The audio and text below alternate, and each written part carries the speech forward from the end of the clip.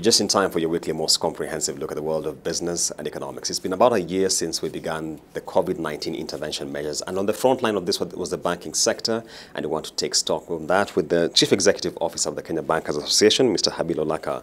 Welcome on set. Thank you. Thank you. Habil, the latest data from the central bank indicates that 54% of the banking sector loan book is now restructured. When I look at that vis-a-vis the fact that we are at NPLs of 14%, sometimes I get a bit worried. Do you share the same? No, I don't.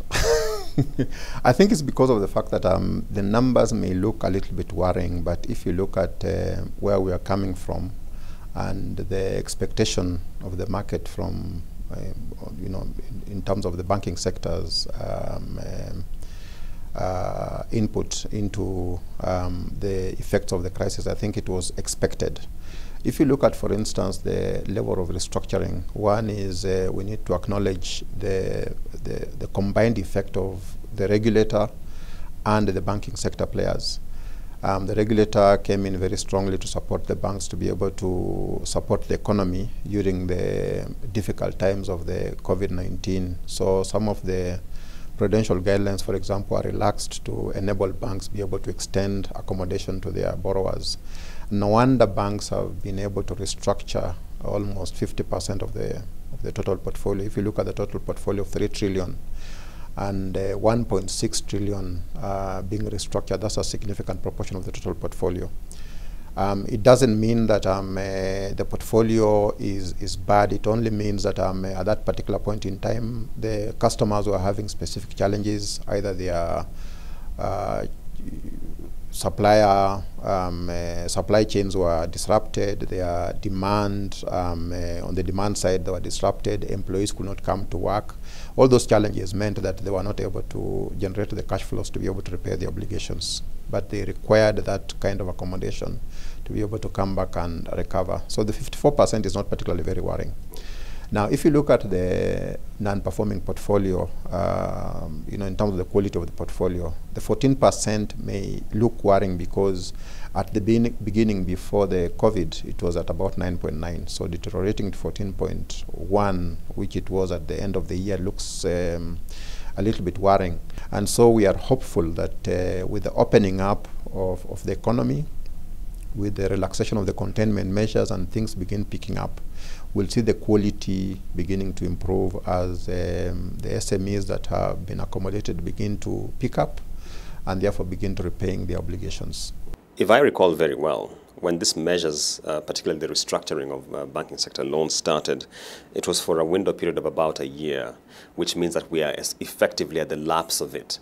What happens beyond this? Yes, you're right in the sense that central bank came in with the relaxation of the requirements of compliance to the strict prudential guidelines. And that was for the loans that are performing as at the 2nd of March last year. And it was meant to be for a year, which meant that it was lapsing on the 1st of March this year. So we are just at the point when effectively the measures have lapsed. Now, in terms of going forward, hopefully, central bank may consider and give some additional extension to that date so that even if it's another 6 months or 1 year, because you're not yet out of the woods. And the customers will still need to be accommodated one way or another. And it may be difficult for the banking sector to accommodate them while complying with the requirements of the prudential guidelines. So that is a discussion that maybe central bank may consider. But even without the extension, banks will still find it necessary to continue accommodating the customers who especially just require some bit of hand-holding to get over the cliff, because we see things opening up, and once things start opening up, most of these customers will be able to pick themselves up and start repaying. So it's an issue of, are they going to start repaying in 6 months? Are they going to start repaying in 3 months or even a bit longer? So the banks should be able to extend that kind of accommodation. COVID started just as we were coming off the rate cap regime, and one of the realities that the rate cap regime precipitated was that then banks were a bit awash with liquidity. How much of a leverage was this in terms of tiding through the COVID-19 reality? When COVID struck, actually banks were, I would say, well cushioned from two angles.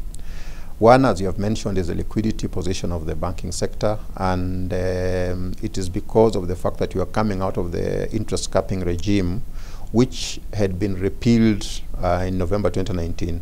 So after November 2019, that's when banks were beginning to pick up and start on lending the liquidity that they were already holding. They were awash with the liquidity. Now, so when COVID struck, banks were still in that position of being fairly liquid. Now, the other point that we mentioned a little bit earlier in terms of the position that the banks were in was the adequate capitalization.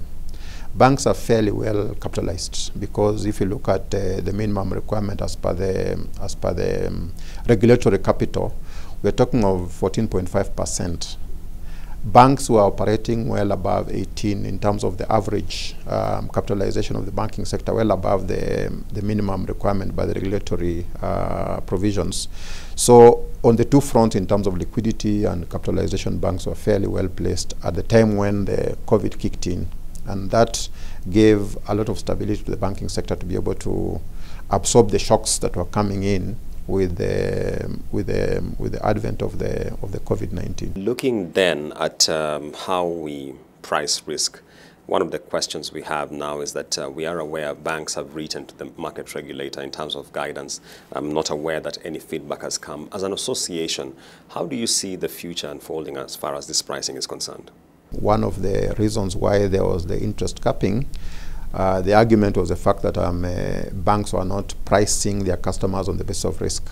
So the need to introduce a risk-based pricing mechanism within the sector was quite important, and important for banks moving to this mode with the repeal of the interest capping. So we are in that state of each bank trying to develop a model that would have the characteristics of risk pricing. But as you'll appreciate, it's not easy to have a model that covers all the whole sector. So each bank will have to uniquely define a model that still meets the overall requirement, but unique to its own specific needs and circumstances. So banks have developed various models which they were in discussion with the central bank, with the back and forth.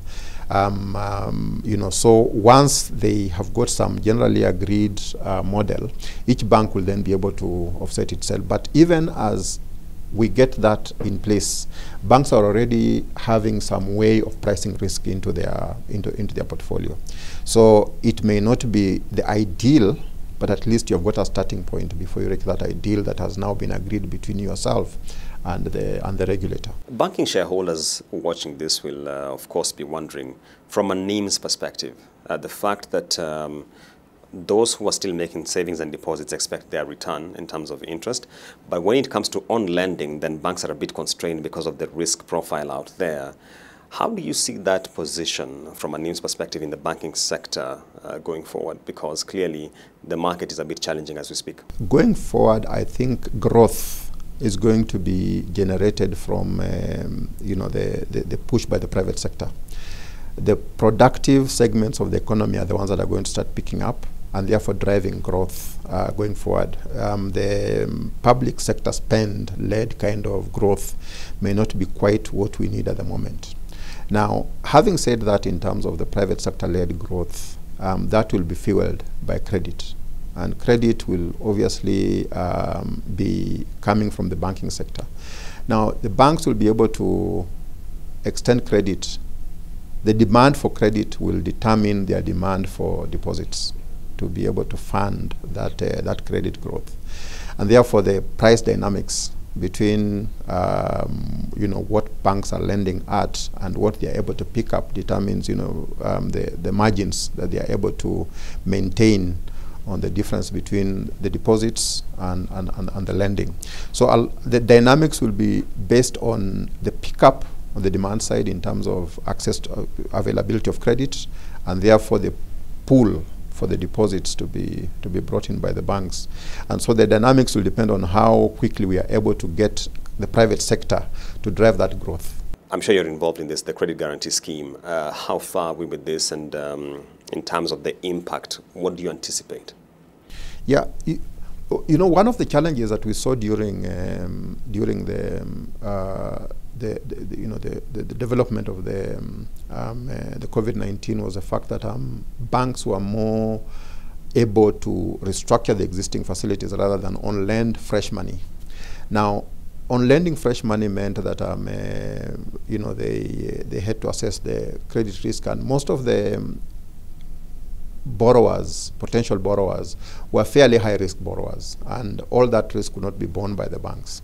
So there was need for a mechanism where the risk could be shared across banks, taking part of the risk and part of it being offloaded to people who can be able to take that risk on board.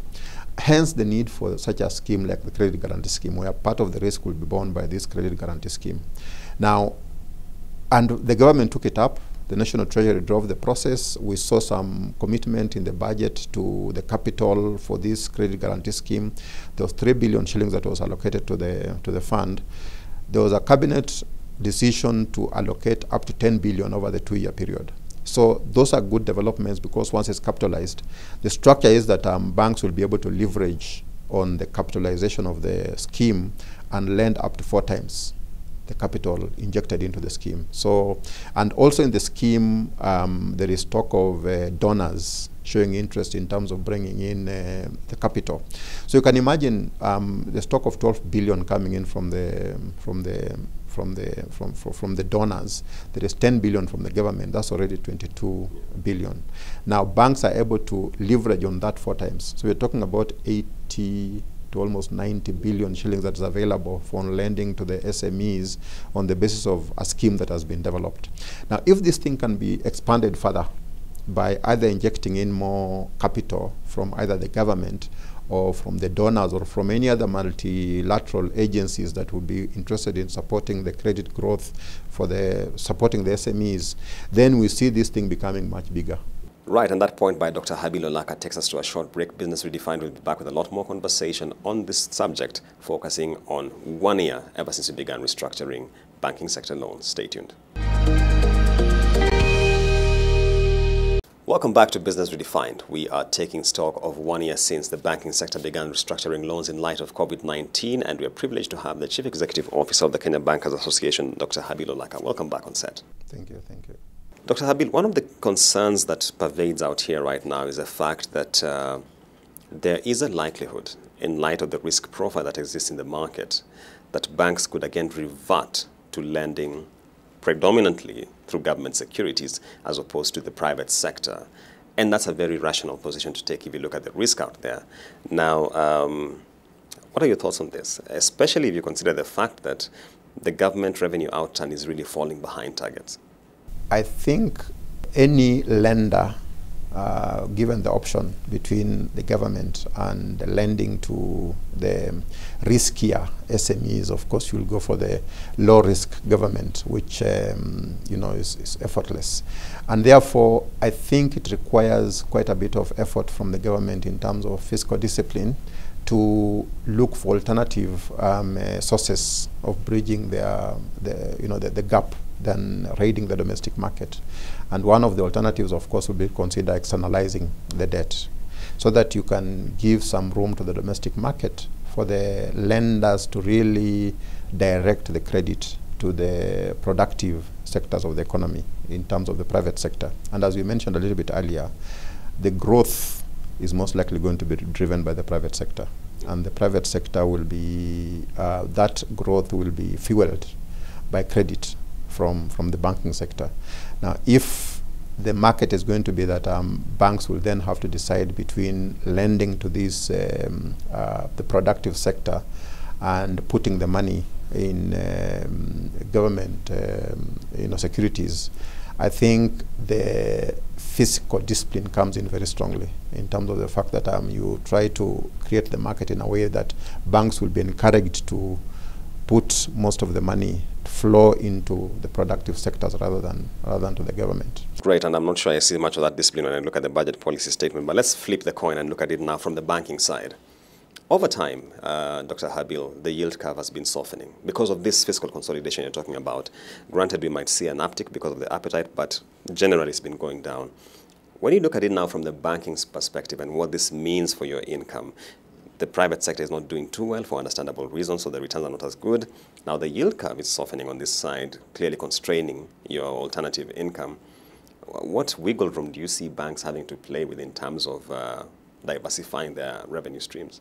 Given what is happening, and as you have put it clearly, I mean, the easier option is for banks to stash their excess liquidity in the government securities. And that would be because of the fact that they don't have better options in terms of supporting the economy, especially the private sector for that matter. And that's where now I think the innovation comes in, because of the fact that I think options have got to be brought in a way that it makes it easier for the banks to direct their liquidity to the productive sectors of the economy. That requires them to have various options available in terms of lending to the private sector. And so things like, for example, the risk profile of the borrowers. If the risk profile is such that is perceived to be high, chances are that the banks will not be as amenable to directing their liquidity in that direction, unless if there is a way of mitigating that risk. And we can think of many other innovative ways of trying to mitigate that risk to enable banks extend liquidity to those specific segments. There are some segments that are particularly critical for the economic growth of the country. And now those segments also happen to be the ones that are most risky. Habil, I must ask you this question, and really out of public interest. Listing on the CRB, what's the position here? Did we go back, and how are the numbers looking like, if at all you know? Because definitely, as you'd imagine, many Kenyans would be curious to understand how this is going on. I think the whole CRB framework was meant to support the credit market, in the sense that is sharing information about the performance of the borrower, so that you can be able to, as a lender, you can be able to assess based on some credible information.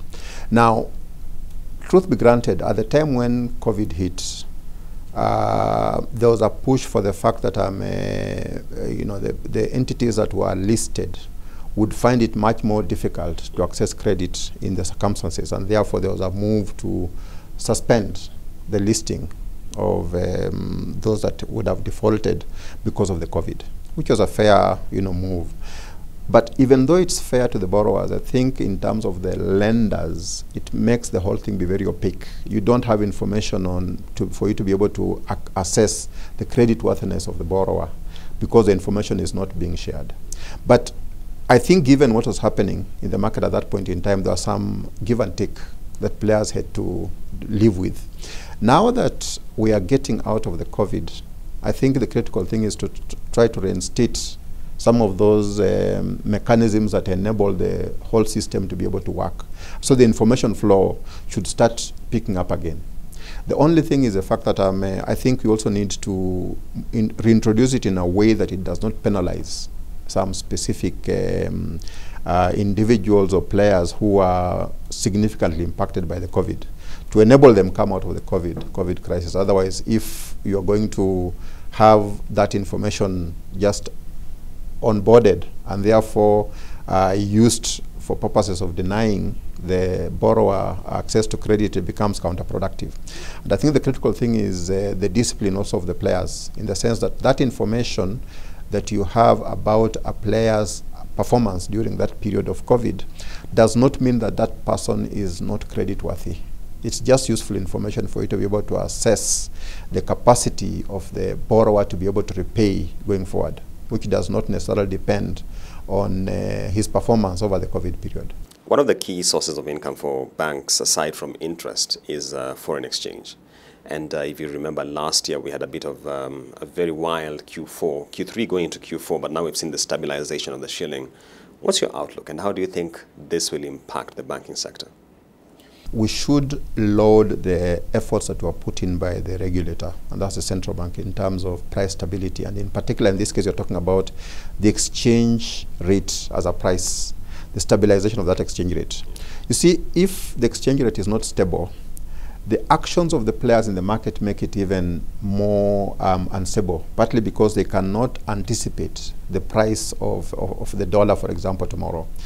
If I'm an importer and the price is unstable, what I do is that I try to buy the dollar today at a higher price, because I anticipate the dollar to be higher in terms of the exchange rate tomorrow. And if I'm an exporter and I'm also holding on to some dollar proceeds, I will hold on to them because I anticipate the dollar to give me more shillings tomorrow. The actions of these players in the market just make the shilling even worsen, not because of an economic activity, but because of the actions of the players. Now, and that's why it's important for the shilling to be stabilized. The stability of the market is very, very important in terms of sending signals to the players and also enabling the market to operate in an efficient way. So I think the actions taken by the central bank over this period are laudable, in the sense that we have seen a very stable shilling. There were some times when there was a bit of volatility, but quickly actions brought the shilling back to stability. My outlook in terms of going forward, central bank has got adequate reserves to be able to intervene at any point when the shilling appears to be becoming volatile, maintain and achieve the stability, and then pull out. So as long as you have got adequate reserves, and from the last figures I saw, we have got quite a bit of, in terms of the import cover, we have got adequate. And therefore, we should be able to stabilize the shilling going forward for 2021 and possibly even into 2022. Right, on that point by Dr. Habil Olaka takes us to the close of our conversation on Business Redefined, where we have been taking stock, I should say, of 1 year ever since the banking sector began restructuring and reprofiling loans in light of the COVID-19 shock. Up next is the markets report.